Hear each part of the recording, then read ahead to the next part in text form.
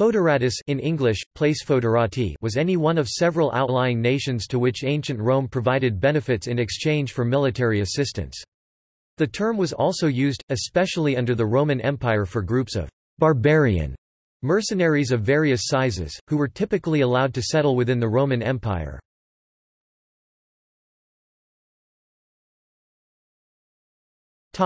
History.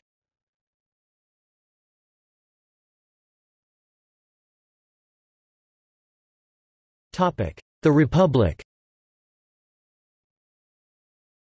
Early in the history of the Roman Republic, a foederatus identified one of the tribes bound by treaty foedus, who were neither Roman colonies nor beneficiaries of Roman citizenship civitas, but were expected to provide a contingent of fighting men when trouble arose, thus were allies.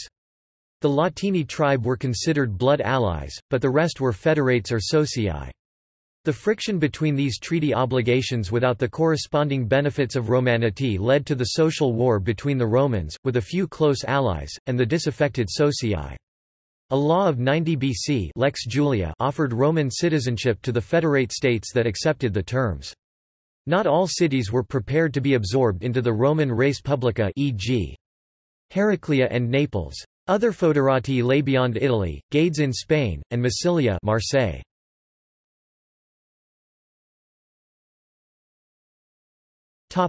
The Empire. Later, the sense of the term foederati and its usage and meaning was extended by the Roman practice of subsidizing entire barbarian tribes—which included the Franks, Vandals, Alans, Huns and, best known, the Visigoths—in exchange for providing warriors to fight in the Roman armies. Alaric began his career leading a band of Gothic foederati. At first, the Roman subsidy took the form of money or food, but as tax revenues dwindled in the 4th and 5th centuries, the foederati were billeted on local landowners, which came to be identical to being allowed to settle on Roman territory. Large local landowners living in distant border provinces see marches on extensive, largely self-sufficient villas, found their loyalties to the central authority, already conflicted by other developments, further compromised in such situations. Then, as these loyalties wavered and became more local, the empire began to devolve into smaller territories and closer personal fealties.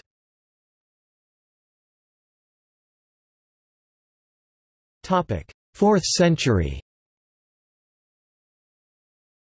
The Franks became foederati in 358 AD, when Emperor Julian let them keep the areas in northern Gaul, which had been depopulated during the preceding century. Roman soldiers defended the Rhine and had major armies 100 miles (160 kilometers) south and west of the Rhine. Frankish settlers were established in the areas north and east of the Romans and helped with the Roman defense by providing intelligence and a buffer state. The breach of the Rhine borders in the frozen winter of 406 and 407 made an end to the Roman presence at the Rhine when both the Romans and the allied Franks were overrun by a tribal migration en masse of Vandals and Alans. In 376 AD, some of the Goths asked Emperor Valens to allow them to settle on the southern bank of the Danube River, and were accepted into the empire as foederati. These same Goths then rose in rebellion and defeated the Romans in the Battle of Adrianople in 378 AD. The critical ensuing loss of military manpower forced the Western Roman Empire to rely much more on foederati levies thereafter. The loyalty of the tribes and their chieftains was never reliable, and in 395, the Visigoths, this time under the lead of Alaric, once again rose in rebellion. The father of one of the most powerful late Roman generals, Stilicho, was from the ranks of the foederati.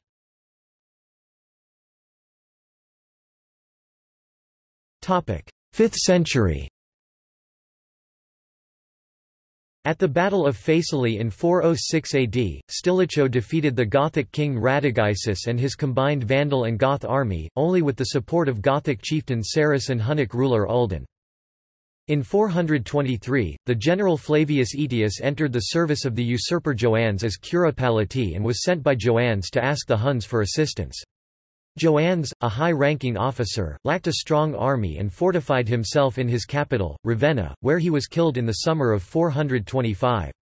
Shortly afterwards, Aetius returned to Italy with a large force of Huns to find that power in the west was now in the hands of Valentinian III and his mother Galla Placidia. After fighting against Aspar's army, Aetius managed a compromise with Galla Placidia. He sent back his army of Huns and in return obtained the rank of Comes et Magister Militum per Gallias, the commander-in-chief of the Roman army in Gaul. Around 418 or 426, Attices, the king of the Alans, fell in battle against the Visigoths, who at the time were still allies of Rome, in Hispania, and most of the surviving Alans appealed to Gunderic. Gunderic accepted their request and thus became king of the Vandals and Alans. Late in Gunderic's reign, the Vandals themselves began to clash more and more with the Visigothic Foederati, often getting the worse of these battles because the Visigoths were so much more numerous. After Gunderic died early in 428, the Vandals elected his half-brother Genseric as his successor, and Genseric left Iberia to the Visigoths in favour of invading Roman Africa. By the 5th century, lacking the wealth needed to pay and train a professional army, Western Roman military strength was almost entirely reliant on Foederati units.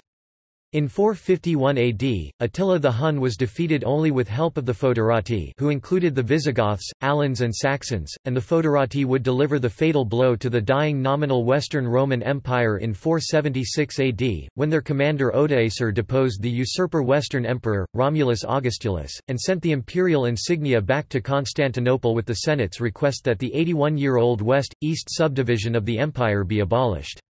Even before the eventual collapse of the Western Roman Empire in 476, several kingdoms with the status of Foederati managed to gain a full independence formally recognized by the Western Roman Empire, such as the Vandals through the peace treaty concluded in 442 between their king Genseric and Valentinian III, and the Visigoths through the peace treaty concluded in 475 between their king Euric and Julius Nepos. After the collapse of the Hunnic Empire, the Ostrogoths entered into relations with the Eastern Roman Empire and were settled in Pannonia to become Foederati of the Byzantines.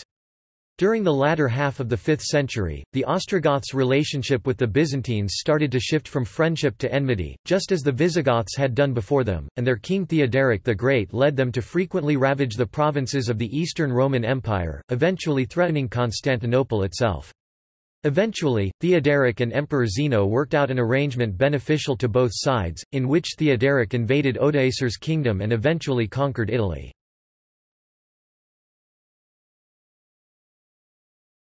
6th century. Foederati Foederatois or translated as Samacoi were still present in the Eastern Roman army during the 6th century. Belisarius and Nassa's victorious armies included many Foederati, including Hunnic archers and Herule mercenaries, when they reconquered Africa and Italy. At the Battle of Tagenae, a large contingent of the Byzantine army was made up of Lombards, Gepids and Bulgars. In the east, Foederati were formed from several Arab tribes to protect against the Persian-allied Arab Lakhmids and the tribes of the Arabian Peninsula. Among these Foederati were the Tanukids, Banu Judam, Banu Amela and the Ghassanids. The term Foederati continues to be attested in the Eastern Roman armies until around the reign of Maurice.